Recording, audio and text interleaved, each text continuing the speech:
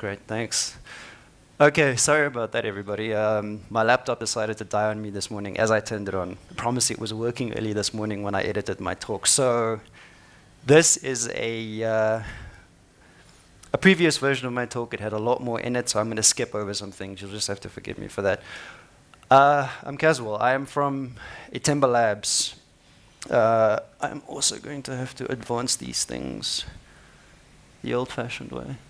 So Itemba Labs is a multidisciplinary physics laboratory down in Cape Town. We are part of the National Research Foundation, so that means that our core grant money comes from the Department of Science and Innovation as it is now, something on the order of 100 and somewhat million taxpayer money. So we are obliged to do the work that we do for the public. There's a couple of things that we specialize in. This is just some background stuff that I have to get through to give you the context of what we're actually trying to do. It is primarily nuclear physics that we do. What I'm going to be talking about is the material science that I am involved in. There is also radioisotope production that we do at the lab. And then we have a department called nuclear medicine. And in order to do all of this stuff, we have two particle accelerators down there. There is a 200 megavolt mega electron volt cyclotron and a 3 million volt tandotron, which is an electrostatic accelerator that is something like the Van der Graaf generators that you would know from school. It works on exactly the same principles. It's just you are dealing with 3 million volts instead of the few volts that you used to in school. Where are these things now? So that is how we also have a lab up here in Johannesburg. We have a department up here. They do very similar things to what we do, but I'm going to skip over that. Just the background on our machines itself, as I said, our big machine, our big cyclotron, and this uses varying electric fields, RF, to accelerate our particles up to 200 million electron volt. And that's a sort of physics unit. If you want to map that to something that you're a little bit more familiar with, that's the conversion for things like joule and calories that we all know. So it doesn't really make sense to think of that as really high energy physics, but it is. And as I say, we get most of our core money from the government, so our focus is research and training. At any one time, we have lots of interns, we have lots of masters, and we have lots of PhD students, not only in physics, but also engineering subjects. The radionuclides that we produce at the lab is for, they get shipped to hospitals. We sell those things. That is our separated sector cyclotron. That's the big machine. There is no person in this picture for scale. Unfortunately, I couldn't find one of those, but that's a walkway around the machine, and that handrail is at about waist high, so that gives you an idea of how big our cyclotron is. But this is not the machine I work on. This is the machine I work on. This is our electrostatic machine. All the controls for this machine, the beam lines, there's a digital control system for that. And we have had this machine for a few years now. It's relatively new, and we got it from a company called High Voltage Engineering in the Netherlands. And this machine produces for us that we use for our experiments, primarily a beam of protons and a beam of alpha particles. So alpha particles are just 2 protons and 2 neutrons, basically a helium atom with the 2 electrons stripped away. So we have these proton beams and we have these alpha beams. Those come out of our accelerator, and we shoot them at samples in order to do the science that we do there. So we have 2 experimental beam lines. We call one a micro beam line, and we call one a broad beam line, and that's just the size of the beam that we get out of our accelerator. So the micro beams are on the order of a micron. We would like to get it down to sort of nano sizes, in which case we would call it a nano beam. We're trying to get there. And then a broad beam, which is millimeters. So typically the micro beams are protons, and the broad beams are alpha particles, and you do different types of research with them, which I will explain in just a second. That is our tandotron. So injector assembly there, voltage terminals and tank. And then this part was supplied by the company High Voltage Engineering. That's the high energy part of the beam line. And after this is how it ships from a company. And then you get to the business of actually having to construct beam lines to carry these particles to where we can actually do our research. And that's where our guys come in, our engineers come in. We have to transport our beam down to the physics end stations, and so you need control components in order to do that. So you need hardware and you need software. For the For the transport side, there are things in the beamline. This is not everything that there is, but this is this type of stuff that you have to do. So this is the part that at Atemba we constructed after the high voltage side. That is a 90-degree bending magnet that you have to control. That is a magnet that will, it's a 7-port magnet that will split your beam down to 7 potential beam lines. We have 2 at the moment, as I said. You have there, it's not a very clear picture, but those are quadrupole lenses. Those are magnetic lenses in order to focus the beam down, same as you would do for optics. So you have to control these things as well, and of course there are high voltage sources because these are electromagnets, they're big. We have Faraday cups that we have to drop into the beam line. That's just a conductive cup that you put in to stop the beam from hitting the sample. Because it's conductive, you can also then of course measure the current of the beam. And all of this stuff happens, of course, when you transport the beam from the machine over there down to here. The physics end stations has to happen in vacuum. So you need pumps to pump out everything inside. And you have valves associated with that, of course. And you do some beam profiling. So you have lots of control components.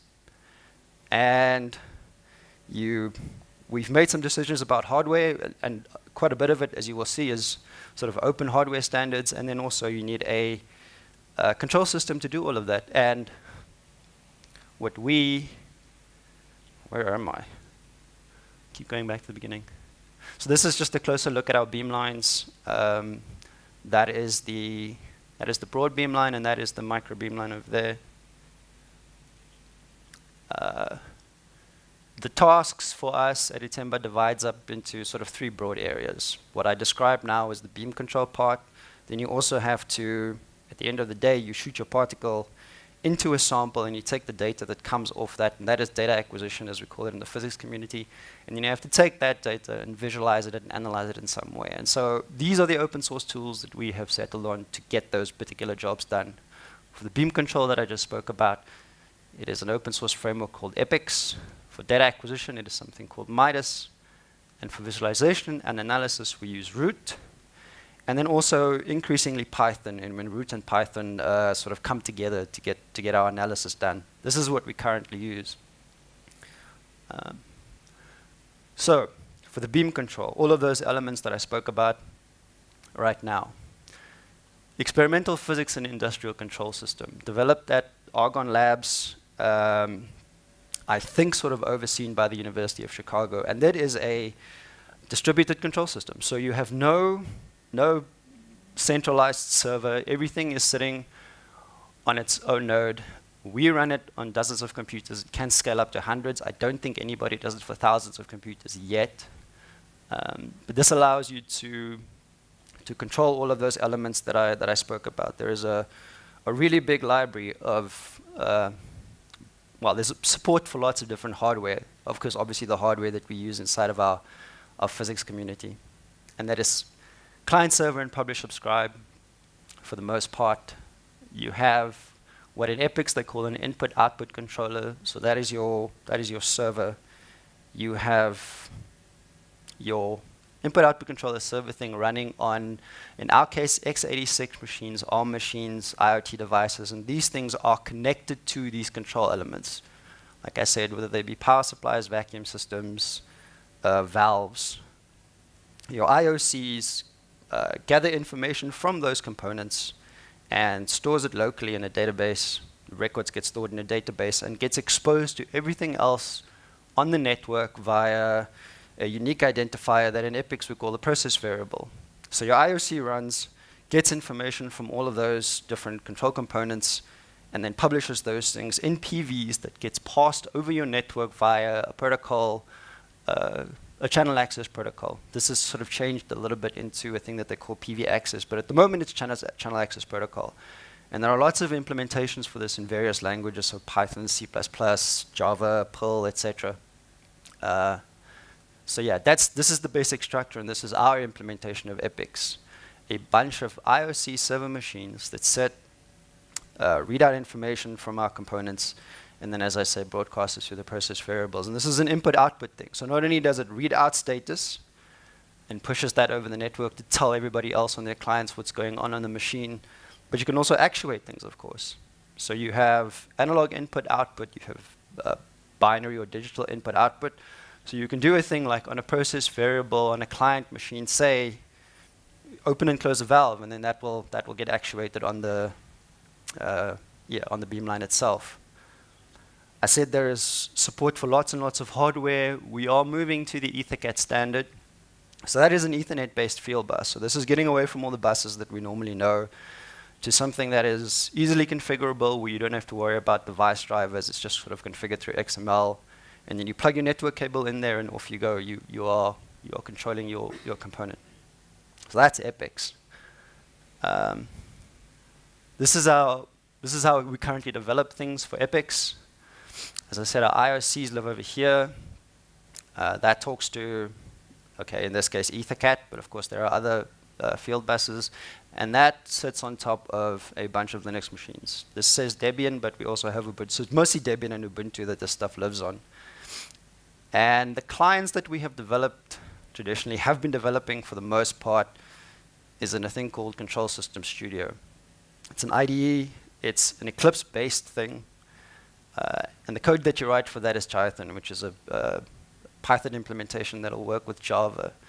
And that channel access protocol that I talked about is, this is the Java implementation for that.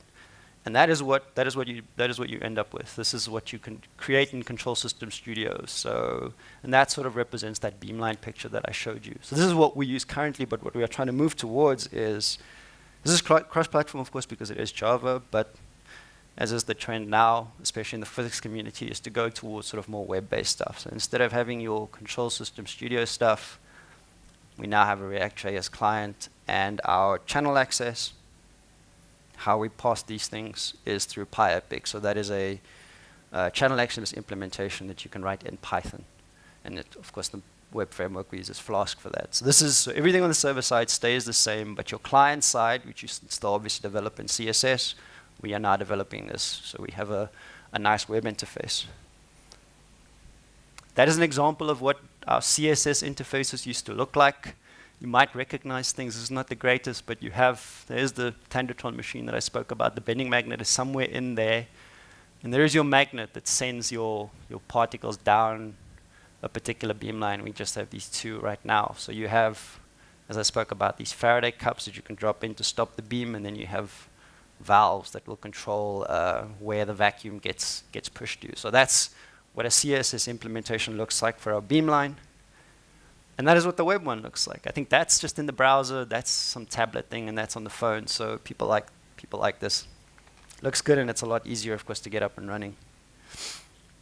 That's, sorry, I'm going to try and cover a lot of stuff, but I just want to give you sort of a snapshot of some of this open source stuff and how it's helped us out to do the work that we do. That's controlling our machine. Then you actually have to do some physics. This is a nuclear microprobe.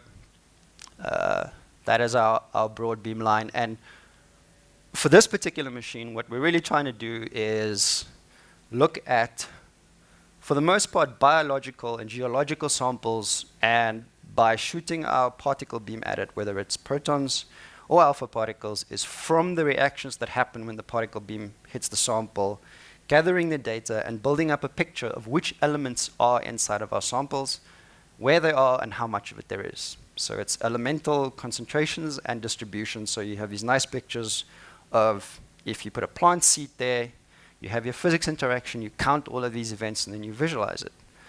That's all of this stuff is about, elemental analysis. So that's what we're trying to get done. And on the physical side of doing that, of course, you have to read out. Once your particle hits a detector, you have to read out an ADC. You have a bunch of counters that you have to read out as well. So there's scalars, and then you want some setup to read out charge as well. So these are the typical things that you would have to do data acquisition in physics. There are always slow control components. You have sample stages to move from one sample to the other, and you want to be able to do things like control the run, start, stop. And of course, that data has to get captured, stored in some format that has to be read out later. And then you have to show people what the data looks like, both while the experiment is going and then obviously offline as well, and do some analysis. Fitting peaks, subtracting backgrounds, those sorts of things. And of course, the reason why we're here is to do that particular job of physics, we have another open source framework called Midas. This was developed by the Paul Scherrer Institute in Switzerland, along with the guys at Triumph in Canada. So it's an entire framework. This gives you all the tools you need to read out all of these modules and pass it along to do things like store the data and analyze it in real time. So you need, of course, hardware support for the types of things that we typically use in physics to read out our detectors. These buses are supported. Some of them are very old, like CAMAC, but of course things are moving towards just reading things out over Ethernet. And Midas, as it is, can be installed on Linux, Windows, and Mac OS. For us specifically at Timber Labs, we run it on Scientific Linux and CentOS. And what Midas gives you is these things. What is important for us, I'm not going to go through all of this, I suppose. Does my pointer still work? Is that you have it's a fairly modular thing. So the framework gives you these components where you can just add on to get the specific job done that you want. So you have things like front ends that sit closest to the hardware that you want to read out, like an ADC. You have an analyzer that could sit somewhere else on the network, and that will take the data and perform some calculation on it. There is an alarm system that you can set conditions for. An RPC server that'll pass all of this stuff over the network, so you have all of these various nodes sitting at places on the network. There is a web server that will expose the state of the system to you. And what the web server really does is kind of peek into this thing called an online database, which is a real-time database that comes with Midas that allows you to configure your experiment. So at the beginning and end of a run, you sort of look at what the database what the status of the database is, and those things get actuated for the run. It also allows you to control the run. So you can do things like we have a command line interface, but then also we have this web server changing a value inside of the database, and then actually that does something different to the experiment. So it's a very nice system. That is, I'm going to skip over that. That's a little too much detail, but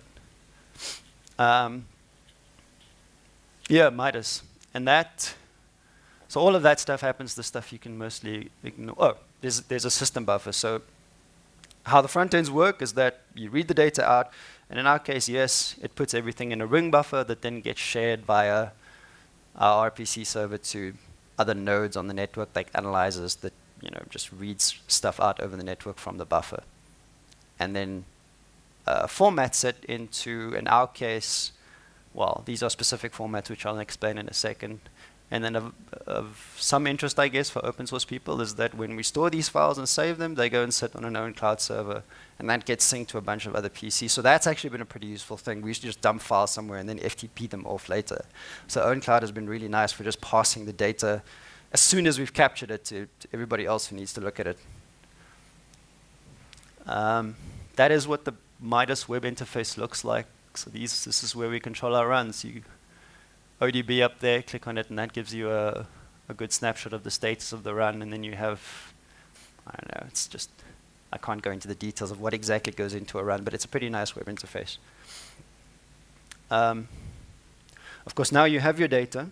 Either you're busy capturing or you've actually stored it. And that is, in our case, for that particular machine, it can be up to about 10 kilohertz. 10,000 events per second. It could be a single channel of data for really complicated experiments. We have to do coincidence. It can be dozens or even hundreds. And you have to store event metadata as well. As the experiment is going, there are other parameters that change other than just the energy of the particle that you're actually capturing. And that stuff has to get stored as well. And as I said before, you have to visualize that in some way. And for that, we have another open source thing. This is Root. This is a framework that has been developed now for quite a long time, mostly by high energy physics guys at CERN. And this is quite an active thing. And that gives you a lot of the tools that people might be familiar with in Python. So lots of data processing, statistical stuff, and gives you nice structures to visualize your data. So as physicists, there's a lot of histograms.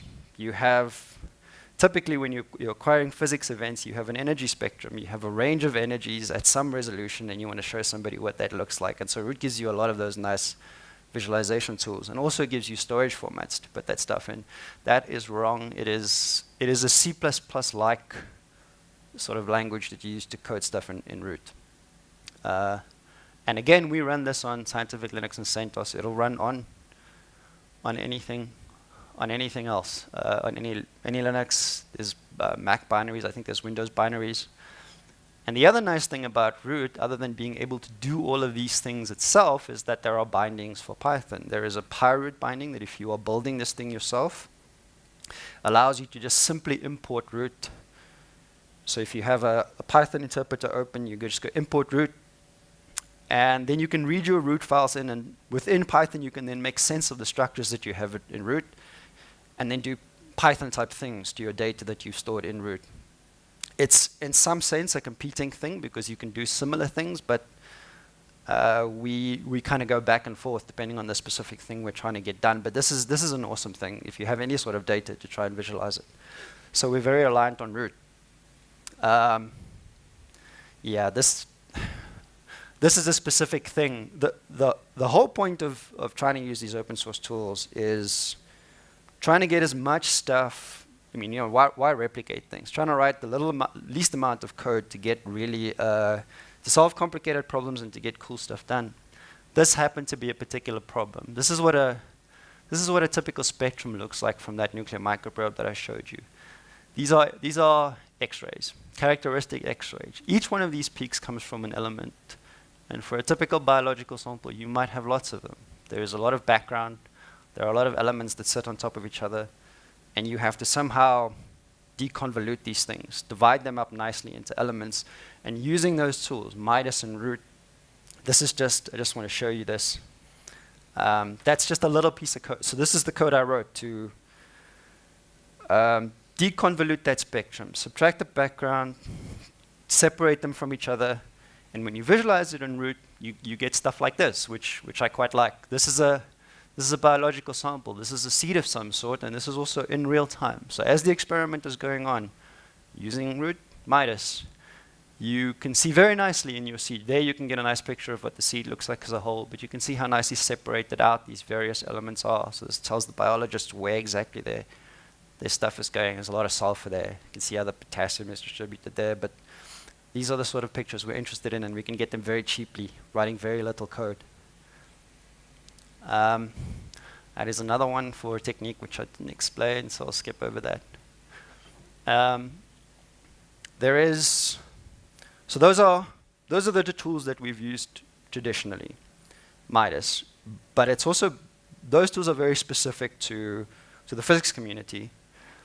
We are trying to get more in line with what everybody else in the world is using. So data acquisition, just the business of capturing data and then consuming it in some way is not a problem that should be unique to physics. So we have, as Itemba Labs, joined a project called The Loss, which is attempting to bring the physics community in terms of the tool that we use more in line with what everybody else in the world is using. So specifically for our data acquisition, we have sort of decided to change up the software stack a bit. And this is what we are attempting to go with for the future.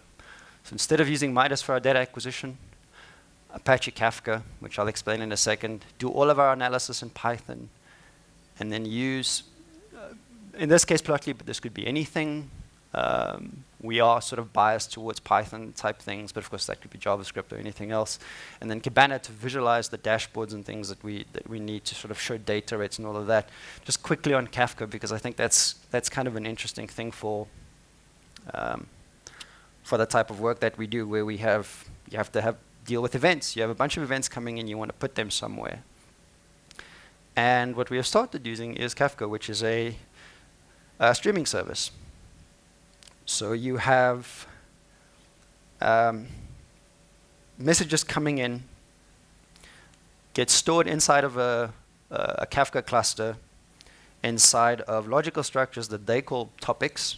Each topic is really just a log that is divided up into many partitions, and these partitions can be spread out over a cluster on various servers.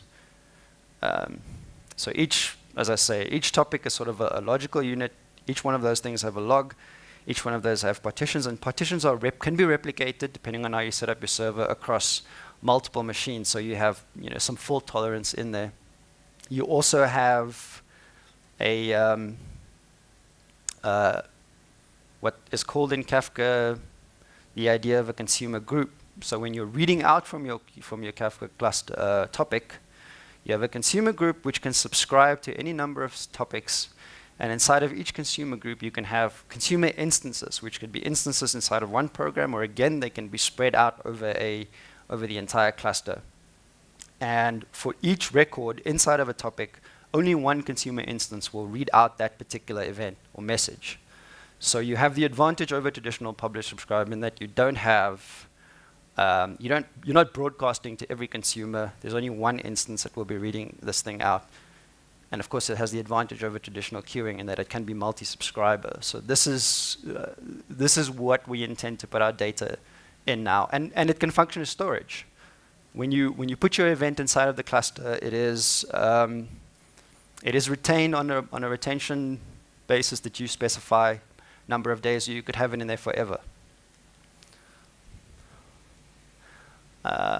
This is sort of the structure that I spoke about. That is what a topic looks like. It is a log of various partitions. A message is a key value pair and a timestamp.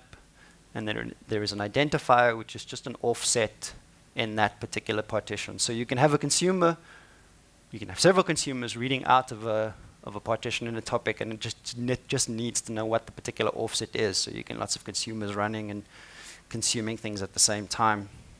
And how that's going to help us, of course, in physics is that now you have all of these producers for our various groups of detectors, or whether they be, like I said, control elements sitting on this side of our Kafka cluster, and we just produce the messages into the cluster. And that can be done there are again bindings for lots of different languages. We tend to move towards the Python side, but that could be anything, C++, Perl, whatever you feel like, producing things into our cluster. And sitting on the other side then are consumers that can pull things out quite happily to visualize using things like root that I spoke about if you wanted specific Python tools, or data syncs that'll put it into formats like Parquet or straight into a Postgres database. So this is kind of the future of data acquisition, or where we want to go with data acquisition. Which time do I have? 3 minutes?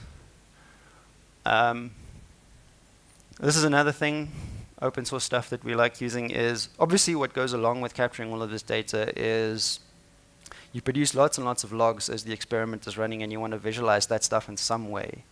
And we've settled on an F stack. So we don't use Logstash, we use Fluentd. So we produce in our experiments, this is not a diagram that is specific to our setup, but the idea is the same. You have lots and lots of logs.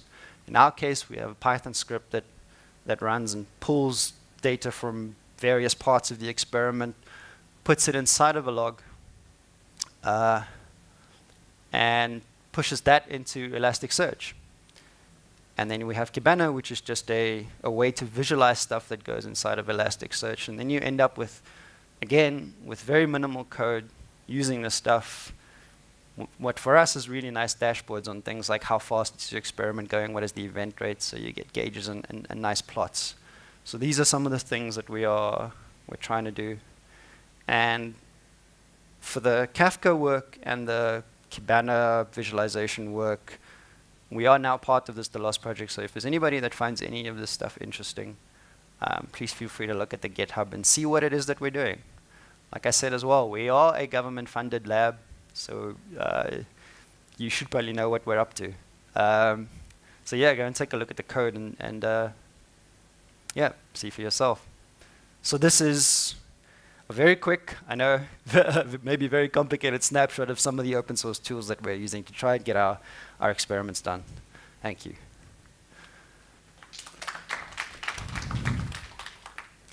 Questions? Yeah. Do you guys use any Raspberry Pis for your sensor logs pushing into the framework? Not yet. There is talk of using some of it, but no, nowhere in our setup. So we're using Raspberry Pi for anything right now. Yeah. How much data do you guys generate per experiment?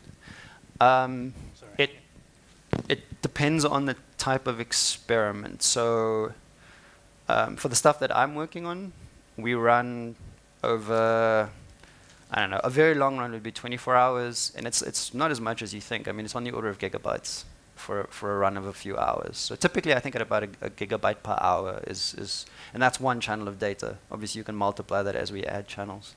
By channel, you mean your So a 7 channel is microscope? literally, so one detector equals a channel.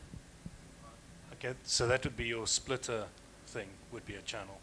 At that splitter magnet, No, or is that no. further down the line? So I didn't really talk about the end stations, but so inside of the end station where the physics event happens, you put a very small detector there. They tend to be sort of silicon-based things. And each one of those represents a channel. You can put multiple detectors there, or sometimes detectors are multi-segmented, and So each one of those segments would be a channel. That's like the detector head in the CERN machine. It's one of those. It's just on a smaller, much Yep. smaller scale. Yeah, yeah. I've heard that thing is quite horrific in terms of the amount of data it Oh puts out. yeah, I mean that's petabytes of data. We don't do that kind of physics. In material science, it's not so much about there's not a lot of data. It's more just the. What I didn't really go into is to produce those images that you saw of the seed, for instance. It's in high energy physics, you're just typically counting energies and then you do stuff with them. So you end up with that histogram energy spectrum thing, and that's what they look at. With our instrument, we're scanning our beam over a sample, and so you can build up a picture. You know, it's a raster pattern, so you're scanning in a raster thing, and each one of those pixels, you count all the X-rays, and when you extract information for each different element in those pixels, you build up a 2D image, you build up a map.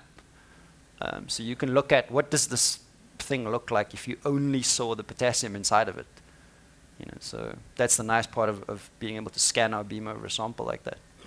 So it's kind of like an electron microscope, just Yeah, using that's other particles. very much the Big same. one. Yes, it's just instead of electrons, it is protons. So what you have is a thing called particle-induced X-ray emission.